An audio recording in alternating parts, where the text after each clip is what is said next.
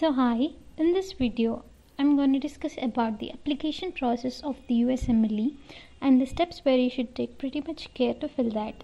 And in previous video I already discussed about the USMLE steps, subjects and duration. If you're new to this channel, please do subscribe and like so that it helps me to keep up to date information for you. And also, coming to the point, USMLE, which is United States Medical Licensing Examination, is invite two boards, that is NBME and ECFMG. NBME is for the citizens of US and Canada, and the perks for this is they have no delivery charges and the syllabus is pretty much same. But in ECFMG, that is for international medical graduates. The first thing they should check here is to check whether their school is registered with the World Directory of Medical School. I'll provide the site below and on the screen you can see. And for those who have registered for that, you should go into the and check in the sponsor notes whether it is filled or empty. If it is filled, there is no need to worry, but if it is empty, you shouldn't take this step one. The only thing you should do here is to wait. And the first thing for applying this process needs USMLE or ECFMG identification number. For that, you should go to this ECFMG online site. I'll give it in the description below. In that, you should click IWA interactive web application and select the option whether you are new or you have already registered and all. Most of you will be new, and fill the details and you will get this ID number via mail. And next you should fill the details, and in details where you should be careful is about this general suffix and US society number. This general suffix is for the US citizens, for their names and all, and this US society number is for the people who are having green card and a proper residence over there. And next you will receive this acknowledgement mail in 5 days, that is form 186 certificate of identification form. So yeah, this certification of identification form cost you about $145. And the next thing you should do here is to go to the notary camp, that is online registration process, that you are due and everything is in a proper way. To verify that, you should go here, the site, and this notary cam is available 365 days and 24/7. So yeah, you should fill some details like US society number. If yes, what happens is this, your address will be automatically generated. For those who have green card and have no proper residence or over there, what you should do is you shouldn't touch that. That is better for you. And next thing is you'll receive a mail of availability, like when you will be available for an online video call, which will be less than 5 minutes, just to verify you. And in this process you should keep this passport ready. And what it does is this notary camp sends to ECFMG these all processes that it is completed within 10 days.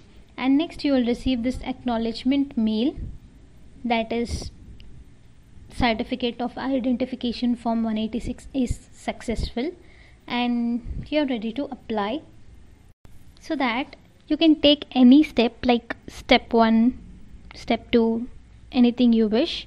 And the eligibility period here is of 3 months. And the next thing where you should be careful here is national identification number, that is you should keep passport.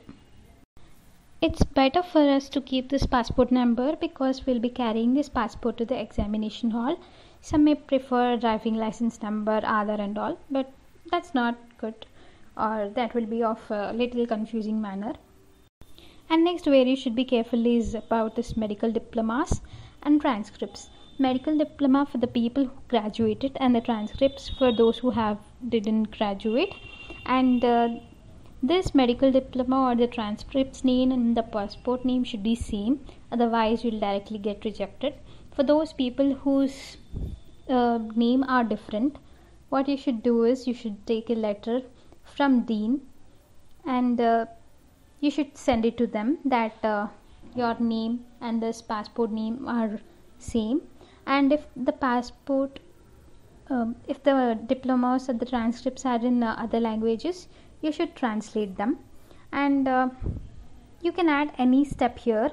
Suppose if you want to take the step 1, and you can also add the step 2 if you're willing to take both. And next thing is, you'll receive this acknowledgement form, that is EMSWP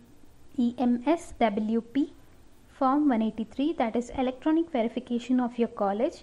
The persons who receive this meaning that their college is not electronically registered with this site, for them they should fill this form, that is form 183.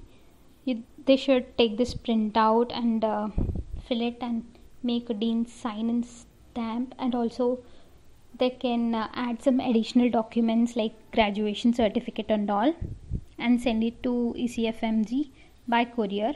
This whole process takes up till 6 months almost.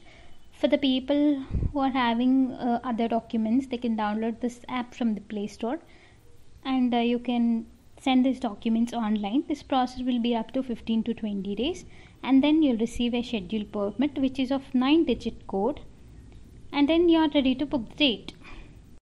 For this, you should go to the site, Prometric site. In that site, you can book your date, you can cancel, you can reschedule. For 3 months extension without choosing the exam date, that is if you want to select the 3 months extension, that costs around $90, and 3 months will be set as default.